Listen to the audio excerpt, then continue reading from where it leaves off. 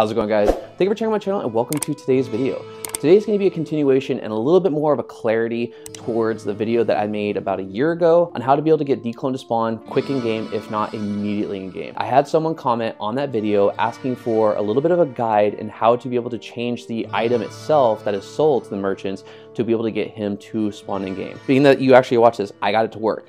But there are 3 disclaimers in this video, and the very first one I'm going to make right here is this is going to be a guide on how to be able to change the item so that way if you're interested in controlling when Diablo Clone spawns, this is the video for you.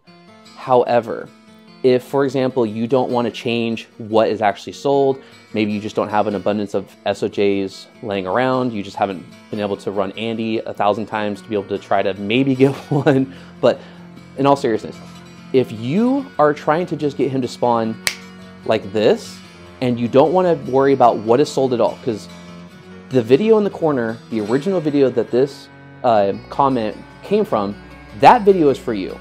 So please go make sure to check that out. There are timestamps in that video, so you can go to the part that just interests you most.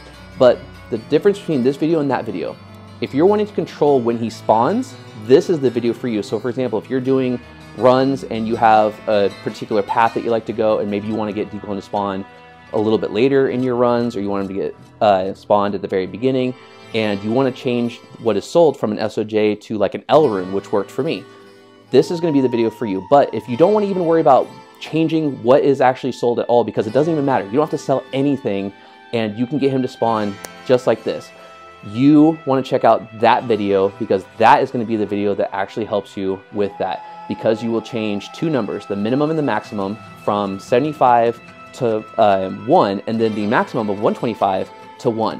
What that does is, the instant that you open the game, and there's timestamps in this video too, so you can skip this part if you want to, but as soon as you open the game, it's going to autofill the exact amount that was needed to be able to get D-Clone to spawn, and he's going to spawn as soon as your character shows up. So if that's the technique that you're looking for and you don't have to worry about changing the item itself at all, again, that's the video. Controlling when he spawns, this is your video. Let's go ahead and get right into the video.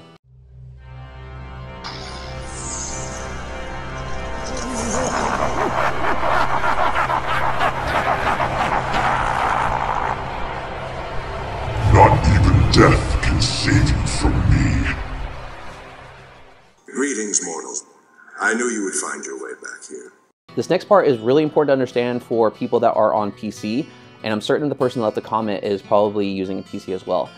I am using a MacBook, but because I'm using Porting Kit to be able to play this game, because I had to add Plugy to be able to have the mod, and it would not allow me to do that with my MacBook without some kind of way to be able to do so and have a Windows type of file on there, I'm using a Porting Kit. And that doesn't change the idea of how you will be able to change the files for Plugy. And for anybody that's watching this from Diablo 2 Resurrected, I'm sorry you guys are SOL for this. There's no way to be able to change the Uber Diablo game files. But for Plugy, this is going to work for that. So your guys' route to finding these files might be different. However, the files are still going to be the exact same regardless if you are using a Porting Kit or whatever other software you can with Plugy on a MacBook, or if you're just doing this traditionally with a PC. Now, what we're going to do is, however you can get to it, for you guys on PC, there's a search on the very bottom or on the top, wherever it is, and you could just type in Plugy.ini. We're going to try to find that file. So we're going to go, for example, me, it's Drive C, Diablo 2. I have 2 locations for it, just like I explained in the last video. So my first one is mod.plugy. So when I open it, here is that file.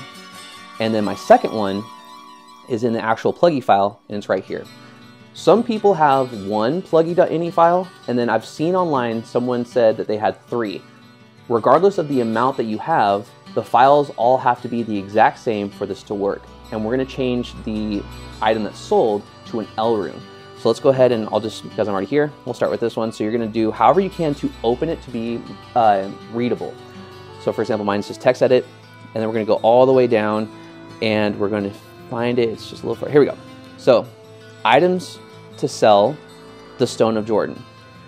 You want to find the actual game code. For example, I'm going to use an L rune, so it's going to be R01. In the previous video, it was shown that a super health potion is H5. It could potentially be H05 as well, because I tried H5 earlier and it didn't work, but an L rune actually did. So what we're gonna do is we're gonna go here, you're going to take out just where it says the Stone of Jordan, and you're gonna put R01 and back out. And if that's the only Plugy.ini that you have, you're good to go from here. But for me, I have to change out the other one, so I'm just gonna show it on screen just to make sure to be very clear about that. So let's go ahead, open text edit. So we're gonna go bottom, and again, it's gonna stay the Stone of Jordan, but we're gonna change it to R01. So that means rune 1, which is the L rune. So now that we have that fixed, I'm gonna open up the game.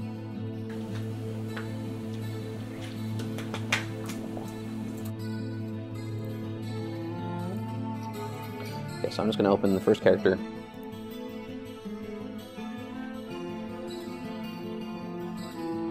All right, so you're gonna see at the very top, it still says Stones of Jordan sold to merchants.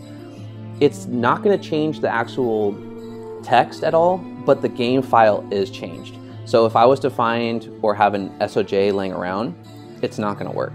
But let's go ahead and grab an L rune. This doesn't even matter. So here we go. Go to Larzik. So as you can see, he hasn't spawned at all. But as soon as I go to a vendor, and it doesn't matter what vendor you could use Akara, Charcy, Farah, Ormus, Larzik, Neelathak before he turns bad. Doesn't matter. So again, I'm just going to show there's nothing that has spawned. He has not spawned at all. So let's go ahead and sell this. So L rune sold. Diablo walks the earth.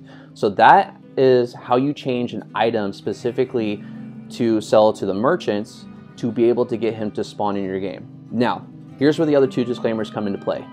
One, this method might not work for everybody as far as this particular item.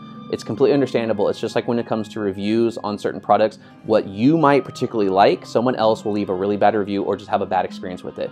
That's why the second part of the disclaimer is I'm not going to be able to help with trying to find the right type of game codes for all the items in the game, because as you can imagine, there are tons of items in this game, such as you could change it to a mana potion, you could change it to a key, you can change it to bolts and arrows because they just drop abundantly, you could change it to Griffin's Eye, you can change it to Tyrael's Might. Whatever it is that you want to actually change it to with the right game code, there are countless game codes, and that is just a lot of work. So for what may work for you, make sure to go hit up Google, Yahoo, Bing, whatever it is that allows you to be able to get on the internet to search for things. Try to find the right type of game code for the item that you potentially would be able to sell, and hopefully it will be able to work out for you. And that's going to be it for the video. I hope you guys enjoyed and were able to get a little bit of a better understanding as to how to be able to change certain game codes to be able to find the right item to be able to sell to the merchants for your D-clone to be able to spawn in your game. And again, this particular item might not work for everybody. However, for those that are able to make it work, I hope you guys have the best of success, and I hope the rest of you are able to find what is going to work for your particular version of Plugy. Now, if you like this kind of content and want to see more, hit the subscribe button and hit the bell notification to be notified whenever a new video comes out, because I will be playing Diablo 2 Resurrected, but that doesn't mean I'm going to be ignoring Plugy. I will be playing that as well as playing Diablo 2 Resurrected. However, I'm going to be trying to focus more on a little bit more of online gameplay with ladder coming around, because I've never played Diablo 2 online, so that's going to be a lot of fun for me. But if you enjoyed this video, please let me know by leaving a like, and I will see you guys in the next one. Stay safe and take care.